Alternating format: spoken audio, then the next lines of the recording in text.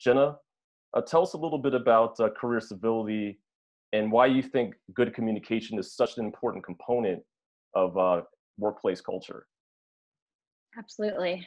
Thank you, Kurt. And I'm really glad to be here today as well. So thank you for having me and giving us this opportunity to have this conversation and creating this space as well. Myself at Career Civility, I always say that I'm on a mission to redefine communication in the workplace. Everyone knows that communication is the number one skill that we need, whether it's the soft skill that employers are looking for, or whether it's how you stay sane with your partner in quarantine in the same apartment. And yet no one really knows what it looks like. So I took this issue and this problem, and I've been studying civil communication, which is the act of communicating productively. And it's a means to exemplify good communication and implementing that into the workplace. So, it could be one-on-one with a team member, with a manager or a people leader, but it can also be within a team environment as well, because a lot of times we come up to those roadblocks and we just don't know how to effectively get around them with communication. And Jackie, you have the distinction of creating the Diversity Beyond the Checkbox course along with the team and being the head writer. And one of the topics that you covered in the course is inclusive language. Could you define what that is and why is it so important for us to understand what that is? Absolutely. I'm really glad to be here. Inclusive language, Kurt, it means consciously working to find ways to name, honor, and value experiences and identities that are often minimized. We have to really begin to uncover our own unconscious assumptions about what's normal. And inclusive language prevents missteps with every contact you can think of, from employees to suppliers to customers. And leaders should want to create workplace cultures of inclusiveness that encourage employees to be their authentic selves, because then they are more productive and you have a better culture overall. Right. So seeking to understand who you're speaking to is important. And so on the face of it, you could think of inclusive language or civil communication as the same thing as being politically correct. Mm-hmm. And so could you talk a little bit, starting with you, Jackie, why political correctness and inclusive language aren't the same thing with that particular point of view? Yeah. So from my perspective, political correctness has to do with not offending. It's very prescriptive.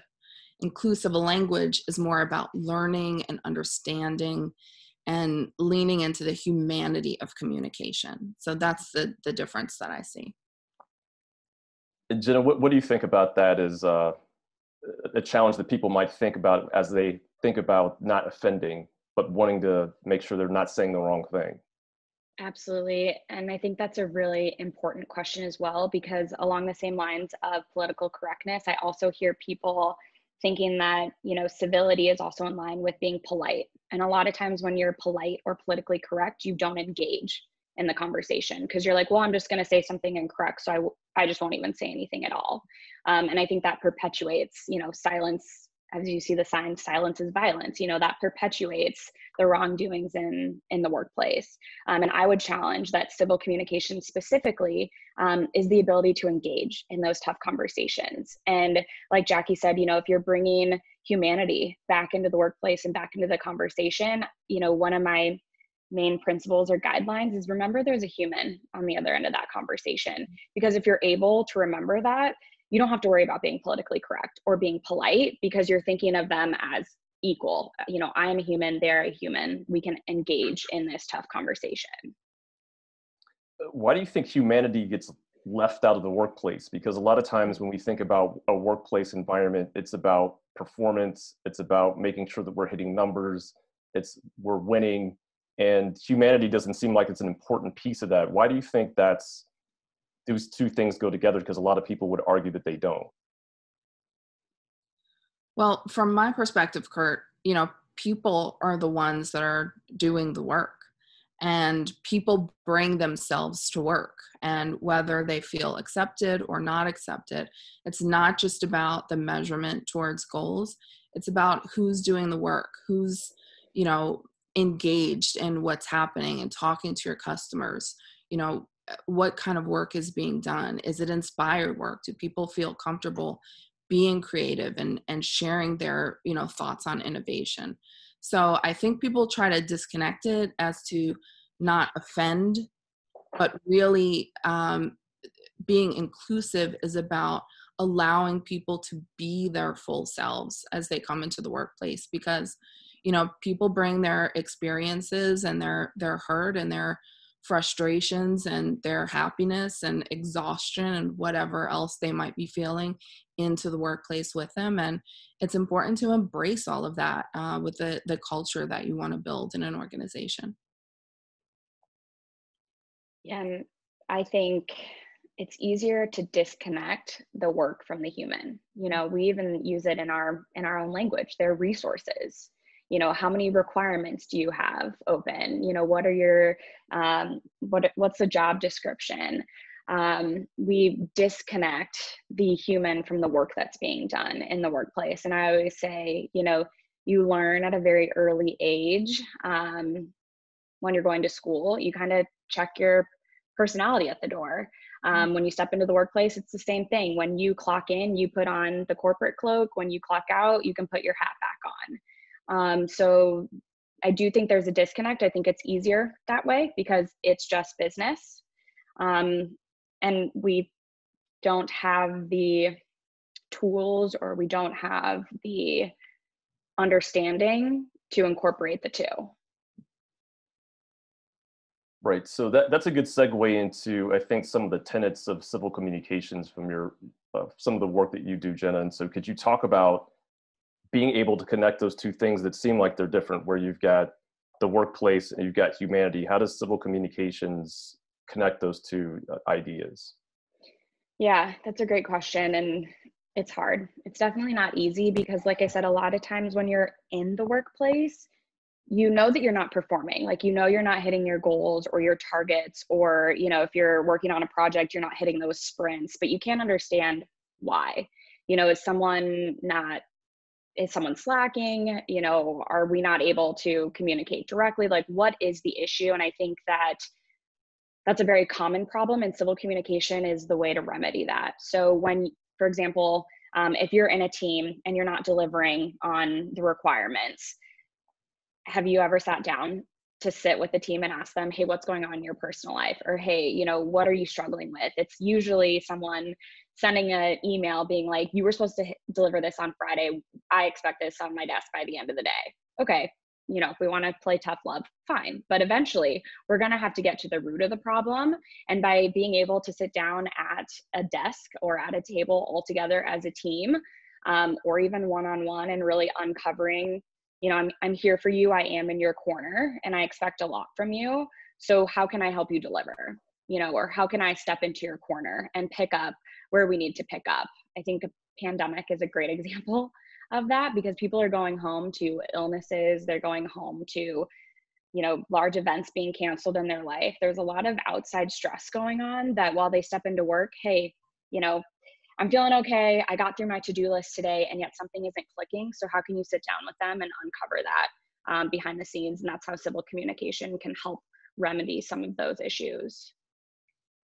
Got it. And it's so, as we think about how to begin to bring these things together, language is really important. You know, words definitely matter. And Jackie, as we think about how to be inclusive in our discussion, so it's one thing to understand that if someone's struggling, but how do you have a discussion with them using the right language so that they're going to respond in the right way and help to be part of the discussion? And as we're having that discussion, our intent is met with the right kind of response. Yeah. So, Kurt, I would say, you know, understanding the rules for inclusive language is very important, and I'll share those with you. There are 6, so I'll run through them quickly. But the first is to put people first. You know, always lead with the person, not with characteristics. For example, instead of saying a blind man, you would say a man who is blind. And then only mention characteristics like gender, sexual orientation, religion, racial group, or ability when it's relevant to the discussion. Very rarely do you ever hear someone say my male doctor or my cis hetero friend, right? But by the same token, there's not a reason to say my woman doctor if that's not relevant to the conversation. The next is use universal phrases. So industry jargon and acronyms can make people feel excluded, and you don't want that. Also, many idioms don't translate well from country to country, so you need to know who your audience is. So if you're saying, touchdown instead of, you hit that on the mark, sometimes people won't understand that. So you have to be careful of how you're phrasing things. The third is recognizing the impact of mental health language. So very often, we hear people say, oh, I'm OCD. But those are real mental health diagnoses. So don't use those terms to describe everyday behavior. Say, attention to details high or whatever, but don't use mental health language to describe everyday behaviors. The next is to use gender neutral language. So using guys to address all people in a room is gendered and can insinuate that men are the preferred gender at an organization. So instead, you want to use words like everyone or team or you all. And as a Northeasterner, I admit that that's my Achilles heel. So I try not to use guys in my conversations. The fifth one is be thoughtful about the imagery you use. So when you hear things like having a black heart, and things like that can be offensive. You want to use different language. So like in old cowboy movies, the villain wore a black hat and the hero wore a white hat. Don't use those types of images in the language that you're using or writing. And then the final thing is just ask if you aren't sure. Inclusive language is evolving like we are as a society.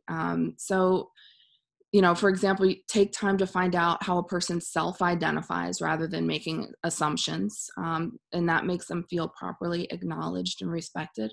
So you can ask about someone's pronouns.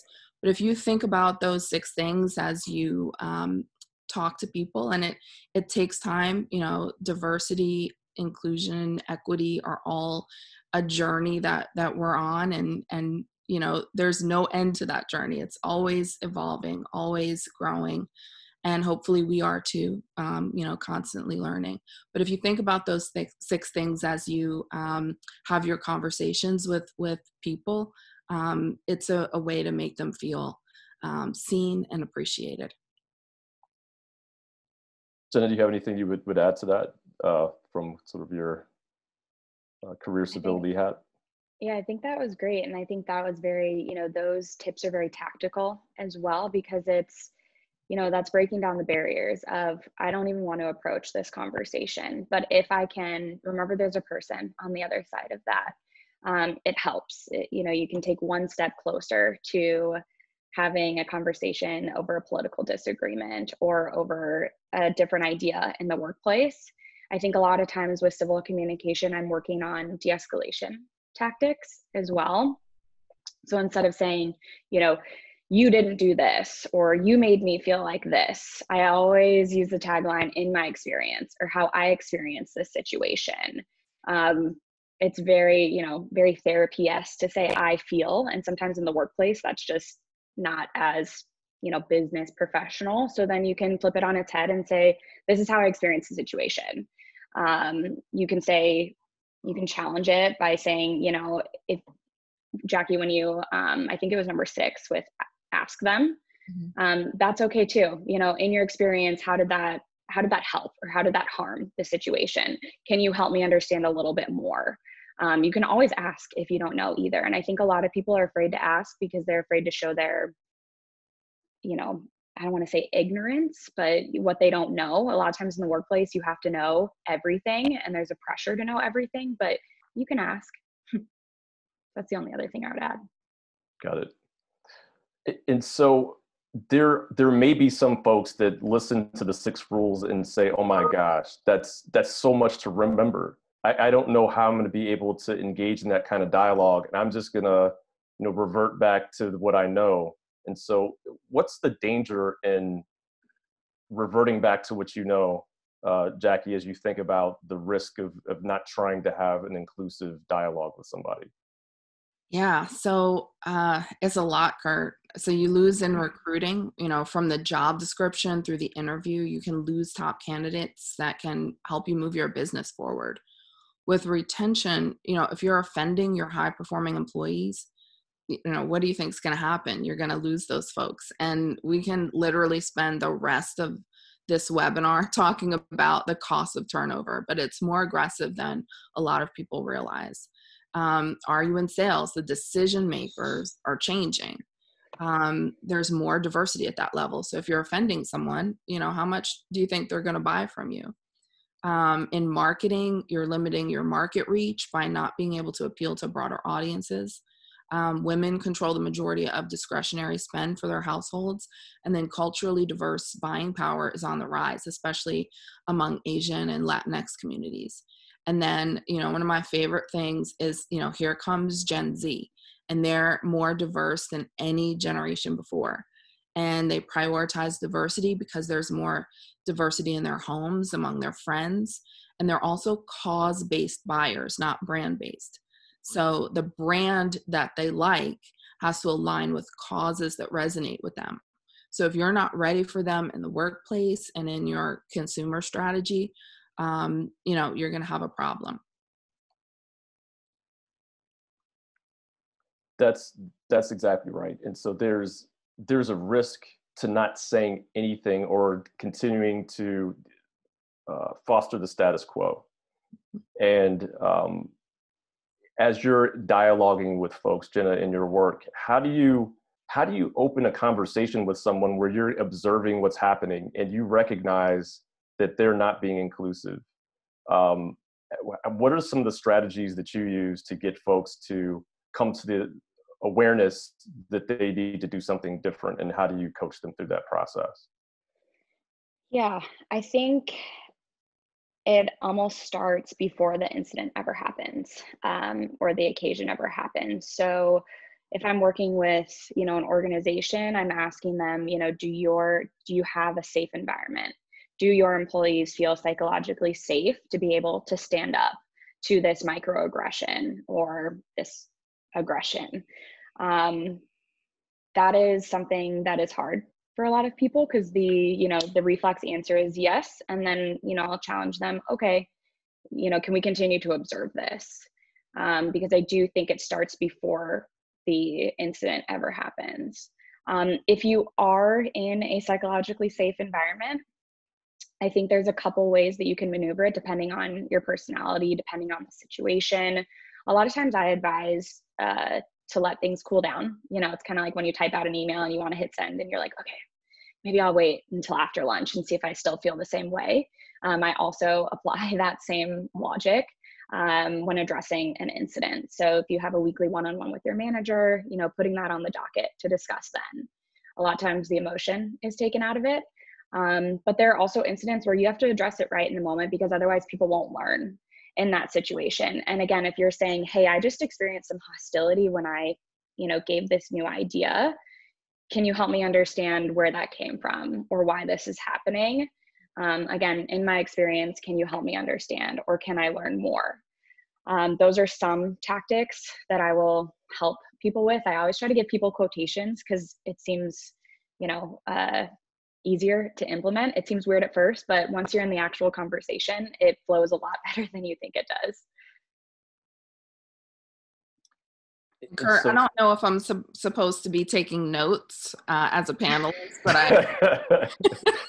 I am writing down some notes from Jenna's statement. So thanks, Jenna.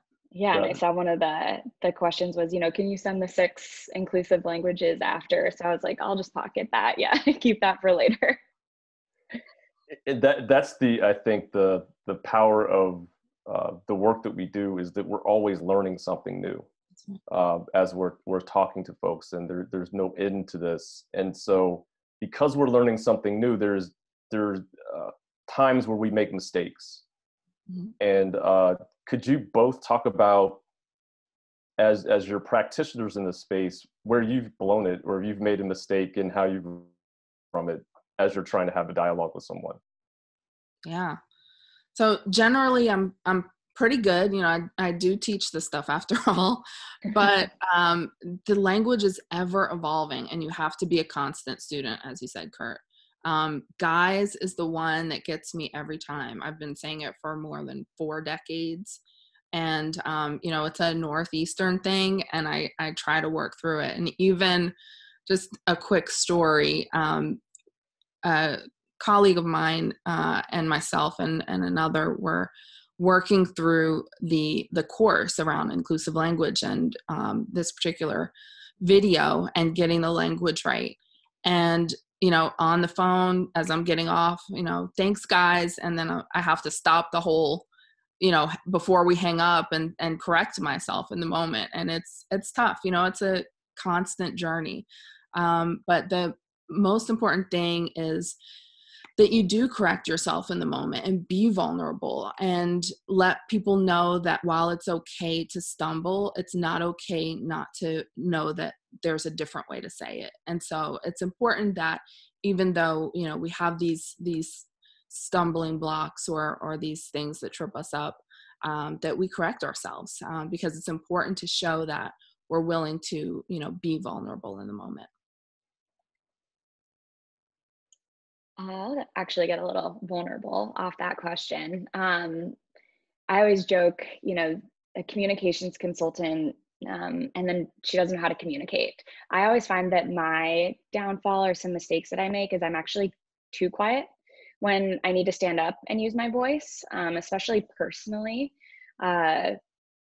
Just a little background about myself. So I'm a quarter African-American and I'm 3/4 white. Don't really know what else is in there. My dad was adopted, so I'd have to do 23andMe to really give you, you know, the whole rundown. But you know, you get jokes poked at you and people, you know, making the Oreo jokes and, you know, asking you, you know, just inappropriate questions and jokes. And I always laughed it off. And I was always quiet about it. And I never really stood up and made a point. And if I can't do that for myself, I'm probably not going to be able to do that for someone else. So I think if it is, you know, if I'm an outsider looking into a situation, I can, you know, consult on best practices of how to handle that situation. But when it comes to my own, I stumble. So that's been something that I've been actively working on and politely calling in people, if you will, when they do make those comments or jokes. And that's, I think, a good segue to another thread I wanted to tie as we look at both of your backgrounds. So it turns out that both of you are biracial. Mm-hmm. And as we think about identity and rules, it's interesting because this is very different than the first part of the discussion. So we were talking about rules for inclusive language, but then the temptation is to create rules for categorizing people. And it's not that simple. People are complicated, we're complex.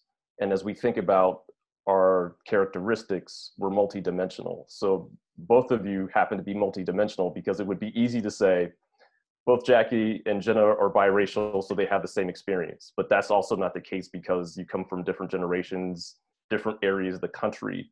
And so there's lots of multidimensionality as we think about both of you. And so what I wanted you to both talk a little bit about is the question of identity and belonging and the challenges that you faced with that. Because if you were to neatly categorize your backgrounds and you filled out a form, it's hard to do that. And so what impact has that had on you as you've entered into different organizations and interacted with different people? So we can talk about that one a little bit, because I think that's an important thing to raise in terms of just the diversity between the two of you, while on the face of it may seem that there's not much diversity.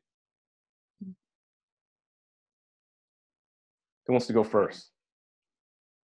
Jackie, you want to go? Yeah, I'll take it. So I was born in 1974, which was 7 years after the Loving versus Virginia ruling that banned the illegality of interracial marriage. So my father was white, my mother is Black. And I grew up in a multiracial, multi-generational household. My grandparents lived with us once they retired. They were from the South. My parents are from the North. Blue collar, white collar. So I had lots of experiences and perspectives under one roof. And I got to see bias occur real time. And I got to hear, unfiltered perspectives real time. And, my skin is light, but I, get my features inherently, from my mom. So I get questions about ethnicity, but there's a general assumption that I'm Black. But having a white father in the 1970s was different. And I got asked a lot if that was my real dad. And I struggled with where I fit in the world until high school. And in high school, I was confronted head on by a now very dear friend, but then misguided friend, who's, discussed his parents' views on interracial marriage. And that's when I decided to lean all the way in on who I was and honor my full heritage. But I'm a Black woman and I'm proud of what that means from a journey perspective. And I try to use my privilege as much as possible to inspire other people and provide, access and opportunity to others.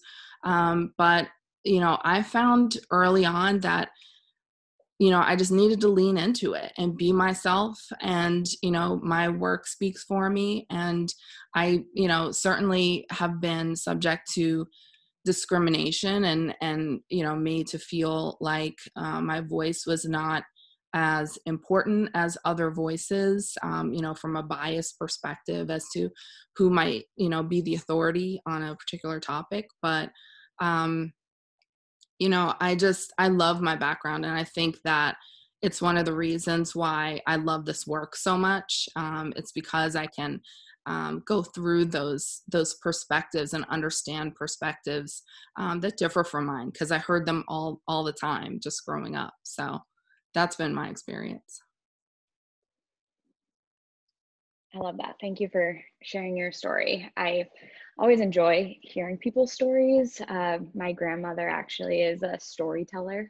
So I grew up listening to stories, and I think that is also a way it carries into my work today, because I love, once you hear an individual's experiences, backgrounds, upbringing, it paints a larger picture as opposed to those characteristics that you were referencing earlier. And I would say my experience is almost opposite. So I grew up in a biracial, bipolitical household, have that. And my dad was adopted into a blonde-haired, blue-eyed family. And the story is that he actually didn't know that he was Black until I was born, because I have sickle cell trait, and that is typically only found in Africa. So that has always been an interesting story. I think I grew up blissfully unaware. I grew up in Tucson, Arizona, so it was predominantly a Mexican community, very kind of a melting pot, if you will. So I never thought anything of it. And then I always knew, my dad and I and my brother were like the darker ones in the family, but that was cool, And then as I started to get older and I started to experience different parts of the country, that's when I realized I don't always fit in everywhere. And so I actually got, again, going back to my Achilles heel and where I could do better, I got quiet about it. And I learned to, as I say, chameleon under my white privilege so that way I could fit in. So instead of leaning into it as I got older, I actually started to hide from it. And from my ethnicity and, using my voice, I became more observant. I didn't want to make any waves. I've always been outspoken, which was interesting because as I got older, I started to become quiet. And that definitely carried into the workplace. I was defining success as fitting in and being able to not stand out. My first corporate job, I was one of two Black people in the workplace, a male, and then myself. And I was like, yeah, like, I deserve to be here, as if, I didn't think anything of it. I don't, it's been interesting to reflect on, and it's been difficult. And it's another reason why I lean into those tough conversations, because it's perspectives like yours, Jackie, that I love hearing, that gives me, confidence, and it gives me the ability to get outside my own head, and my own worldview. So that's been my experience thus far, but it is ever changing. So Jenna, I want to go back to something you said. You said that going through your journey, especially when you entered into the workplace, you decided to be quiet. Could you talk a little bit about why that was and what caused you to transform so that you felt like you needed to speak up more? Yeah. So I've always been an observant person. I think when you grow up in a family where you have Black, white, Republican, Democrat, you kind of learn just to like open your ears a little bit more before you speak. So I've always been observant, and I think that the theme was kind of like, sit down, be quiet, do your work.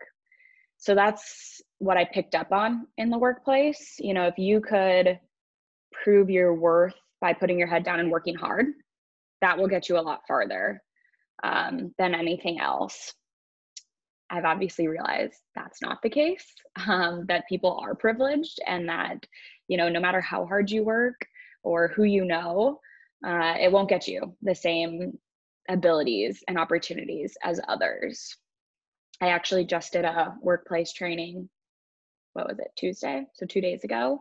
And there was a question that asked, it was basically just asking to survey your workplace. And once you put in your answers, it would show you where you answered, where your organization answered, and then what across the globe, what those answers were. So it'd start to give you, population samples. And one of the question was, I've never felt like I don't fit into my workplace. And, there was a range of sometimes or never, sometimes, always. And I put sometimes, I sometimes don't feel like I fit in. And when I hit submit and I saw the results, most of the time it was people never felt like they didn't fit in. So that tells you a story about the workplace. And that tells you that the workplace is designed for certain individuals, because if no one ever feels like they're, if no one ever feels like they don't fit in, who are the people on the other side of that spectrum? Who isn't fitting in, and why not? So because of that, I think that data point even recently kind of affirms how I've observed the workplace, and why I've decided, or why I, back then was quiet about it, because I didn't want to make waves. Right.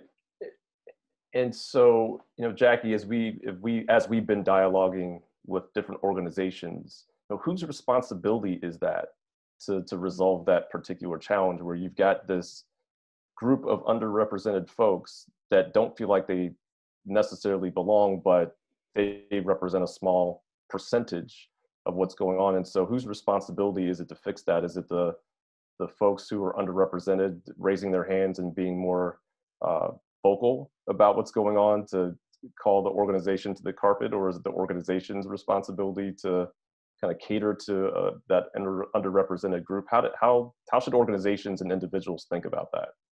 Yeah, one of the things that I've heard a lot is that people who are culturally diverse, or ability diverse, or represent any type of diversity, they get exhausted with having to defend themselves all the time.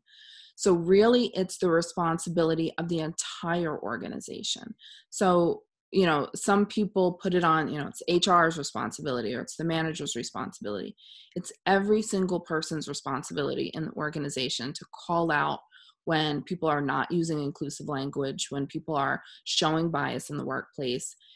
It's not, just on, the culturally diverse person or HR. It's everyone's responsibility. And that's how to create the kind of environment and the kind of culture that you want in an organization. It's when everyone, lives by the same set of rules, and that those rules are people are important, and you want them to feel valued and honored and respected for who they are, the journey that they're on. And again, it's everybody's responsibility. Got it. I will So, add one note to please. that, if I can, is that I 100% agree. I think you have to walk the walk. You know, you can't put it on your careers page that you're inclusive and you're diverse if you're not. And you can't, you know, provide that as your employer brand or your culture. I also think that power dynamics can sometimes stifle that in the workplace. So while everybody needs to be held accountable and walk the walk, I do think it starts at the leadership position, because if they're going to call it out and they're going to hold people accountable, it will trickle down, as opposed to if, you know, they're quiet too and leadership is not calling out these microaggressions and these injustices, people who are afraid for their job or they want to make sure they have a paycheck will not go against the grain. So I do think everybody needs to walk the walk, and the spark starts at the leadership level. That's right, Jenna. Right. That's very important, because that power dynamic is one of the reasons that folks are quiet, because of the risk of saying the wrong thing and not having a job at the end of what you have to say. And so there's definitely fear about that. So I want to pose this to the audience. And so if you have questions that you want both Jackie and Jenna to respond to, use the Q&A feature about a situation you might be having right now, or questions that you have in terms of how to have dialogue with somebody. But I'll kick that question off with this. If someone wanted to approach you about getting to know you better, because a lot of people will say things that are well-meaning but don't come off well, like, so tell me a little bit about where you're from. These things that could feel like microaggressions. And so how would you give someone advice about the right way to learn more about you, and what you would be willing to share, and how you would be receptive to that kind of discussion if somebody wanted to get to know you that way? I actually heard this answer on a podcast the other day. So Kurt, as you had mentioned, you know, we're always learning in this, and I'm always trying to listen to different viewpoints and understand what works for other people. And I actually really liked this idea. Instead of just point blank, you know, where are you from? Or tell me more about yourself. Pay attention and invest in them as a person. So, hey, Jackie, I heard you mention the 6 attributes of inclusive language on the webinar the other day. I would love to, you know, pull you aside for a one-on-one chat. Do you have 15 minutes next week? So paying attention to whether it's whatever they're saying in a Zoom meeting or an internal meeting, if they responded to an email really well, picking up on the work they're doing, so that way you're investing in them as a person and they can also reciprocate that to you. So, making sure that you're picking up on work that they've done or something that they've said, asking them to meet or explaining further, and that'll open the door. The thing that I would add, and I certainly echo Jenna's statements on that, is that share something about yourself. If you're willing to be open and be vulnerable about your own background and experiences, that encourages other people to be the same. So, make it conversational. Don't, make it as, let me ask you this series of 10 questions. That's not something that, a conversation where people feel excited and want to be open. But if you share things about yourself, then you can create a two-way dialogue where I think you can get a lot more out of a conversation and create those opportunities to connect with other people. Got it. So as we start thinking about ways to engage in conversations within the workplace based on what we've talked about before, if you had to give some, and you've given the 6 rules already, Jackie, but what are some of the other things that you would give to somebody who's kind of on the fence right now? So they've gone through this progression where they understand more about the Black Lives Matter movement. They might be reading a series of articles or blogs, but they're hesitant to move forward to the next step. What advice would you give to them to get over that hurdle of still being silent, but being well-meaning and they want to do something? What would you tell them? Yeah, that's a good question, Kurt. I think that, you know, as a society, I think we're stepping into that, stepping into being more vocal. I think we have in the past shied away as a whole, especially in corporate America, from commenting on, political things or social, societal things. But people are leaning in more on, making those statements. And I think people just have to, step out there and in a small way. There are some things that you can do and questions that you can ask that, give yourself an opportunity to stand in the gap for people. But I think just you have to just step out there. And one of the things that I'm doing is authoring a white paper on inclusive language that will give you, little tips and things that you can change in your own language and call out for other people. So, there's kind of a grid there with things that are, a lot of people say, that are part of language that you hear a lot, why those terms are wrong, and then what you can say that's better to get your point across and your thoughts across. But it's important that we start with ourselves and take those small steps forward. Yeah, so we just had an interesting question pop up in the chat. It's addressed to both of you guys. So I'd love for you both to take turns answering it. But it asks, can you both speak to the process of establishing a shared vernacular around inclusive language in an organization that doesn't necessarily have the financial resources to invest in professional guiding, a professional guiding them through this process? Is it wise to begin this work without investing in external qualified resources? Jackie, you want to start, and then I'll. So, I just mentioned the white paper, and I think education. There's a lot of reading that you can do, and, find resources and people that are qualified, that you trust, that have been vetted. There's a lot of information that's available for free. The diversity movement, for example, has an insights page that has a lot of, blogs and podcasts and white papers and ebooks even, where you can start to get that information. But find people that want to talk to you about it. And I know that everyone that I know in this work is willing to have a conversation to get you started on your path. Yeah, I was going to say something similar. I don't know if I can probably read part of the question, but I think if you're able to establish allies in your own workplace, so for example, hey, I'm reading this paper or this article or this book, would you want to, have lunch with me for 30 minutes so we can talk about it? Someone internally in your workplace, so you can start to find your own allies. And then, if the workplace is accepting of this, you can, scale it out at a larger capacity to invite others into the workplace. So that way you don't need to financially invest in a professional to facilitate those tough conversations and trainings, but you can more so have like a grassroots movement internally. That's great. And then just a couple more questions for both of you about, specific scenarios that people are experiencing in the workplace. Jackie, this one might be more up your alley, but how do you intervene if you observe a person not using inclusive language? Thanks, Kayla.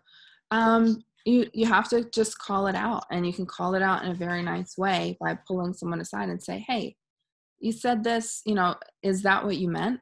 And then explain that term or phrase can be offensive. I've certainly done that multiple times. And very often what I find is that people don't realize that what they're saying can be offensive, and they appreciate learning. And then take time to have a conversation with them and answer questions about it. But I find a lot of times people don't realize that what they're saying can be offensive. So pulling them aside and having a gentle conversation with them, I think, has been my approach. That's great. Thanks, Jackie. And Jenna, this one's a little more geared towards you, but how can you facilitate civil communications if you're an HR professional? Great question. So I actually facilitate civil dialogue, which is a format of civil communication in order to have difficult conversations. I also think there's no harm in you, proclaiming yourself as a facilitator as well. Sometimes it helps to have a third party involved, specifically from an HR perspective. I know that there are sticky situations that are brought to your attention. Depending on every incident is unique.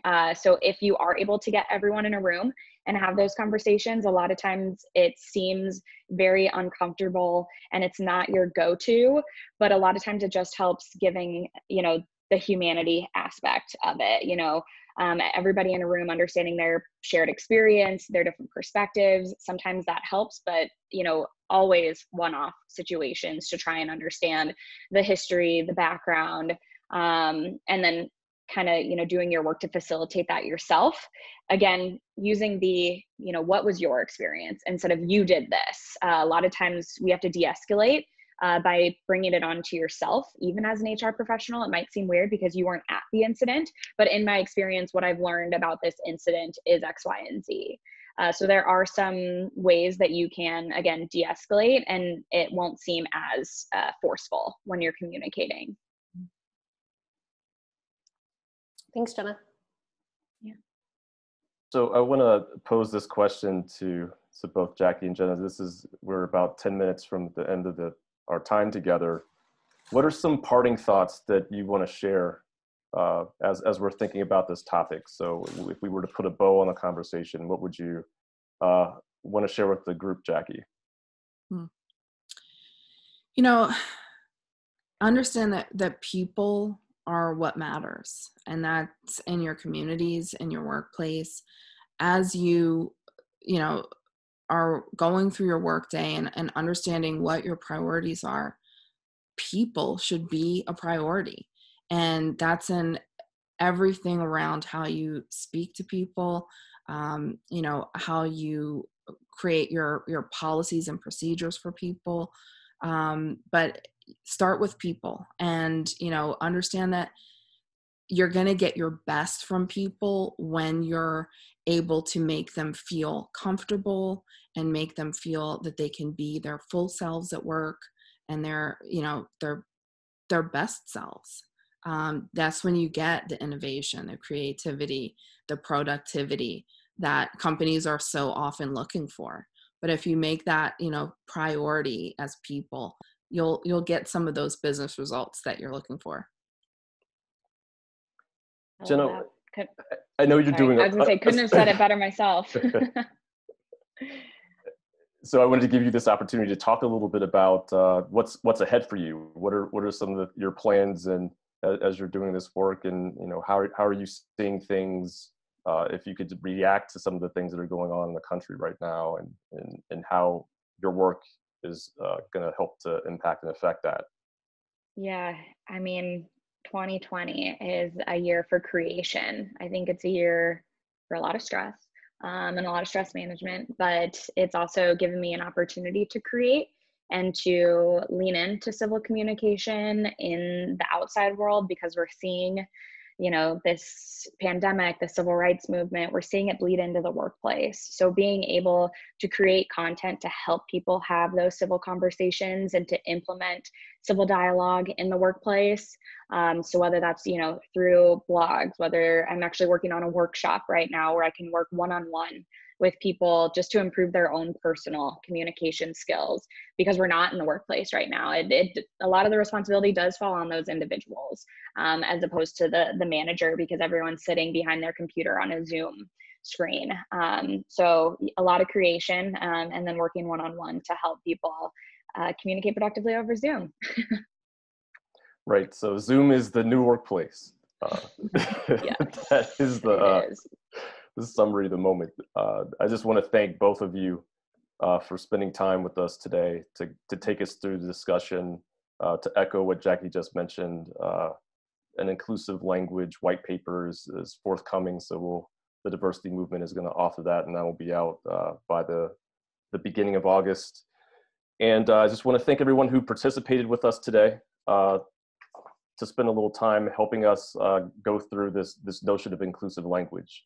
it's really important that as we're working in teams, the thing that is the most important and unlocks innovation is making sure that all the voices at the table are heard and actually have an opportunity to participate in the decision-making process. And so with that in mind, we have resources on the diversitymovement.com that you can take advantage of. This recording is going to be made available to you via email, and for friends that you may know that haven't had an opportunity to take advantage of this, we're going to post this on the website as well. So Jackie, Jenna, thank you so much for spending some time with us this afternoon, and thank you to everyone else who attended this afternoon and spent a little time with us enjoying your lunch hour. So thanks again, and we'll be in touch soon with the next thing. Thank you. Thank you. Thank you. Bye.